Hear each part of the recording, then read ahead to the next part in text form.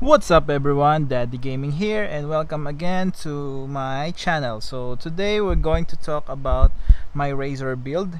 So this build is more likely or most likely a free-to-play build. So this one is the prototype Claymore. It's one of the best Claymores for the free-to-play guys. So of course, if you have a Wolf Gravestone, it will be the ideal. But imagine if you're lucky enough in 1 month or less, you can rank it up to 5. So there is also a debate club, which is ideal as well for early game. You can rank it up as soon as possible to rank 5 when you're on early game stages.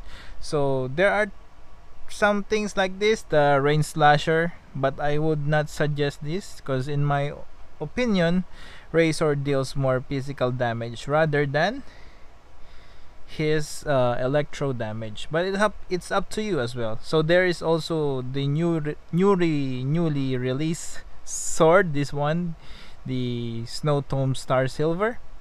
But I do not recommend this as well because it needs the enemy to be affected by the cryo. And when you use Razor's Burst, the cryo element will be removed on the enemy. Not unless you're dealing with the cryo monsters. So this sword, I do not recommend this. In my opinion, Prototype is still the best sword for him. Prototype Archaic. Okay, so for the artifacts, I would suggest also a Gladiator set. All attack percent with 1 physical damage. That is my artifacts. But if you can just change the circlet, it depends upon you. So you can change the headgear to a crit rate or crit damage. It depends upon your stats. So for example, my stats here, I have a lower crit rate, so it should be a 1 and 2 ratio. So if you have a 50 crit rate, you should have a 100 crit damage. But right now I don't have a resources, so I'm just giving you an idea so what to do. So for my case, it should be crit rate, at physical damage, and attack percent. So that one will do. So basically for early game, there is a Sojourner, and Berserker. So you can just equip him. And when you go AR-45, that was the time when you're going to hunt artifacts. Or along the way, you can get Gladiator for weekly bosses and everything like this. And elite bosses as well. So these are his skills. So for his normal attack, I would suggest just do a 3 normal attack, not for consecutive, because his 4th attack is slow to initiate or slow to what you call this, but it's slow. Okay, so this is his 2nd skill. You can hold it for a while for more damage, or you can just click it, and you can use this as a combo as well for the 3 consecutive normal attack and 1 E, and that is good. So every time he hits, he gains a particle, then you can gain a burst right now. So this is the burst.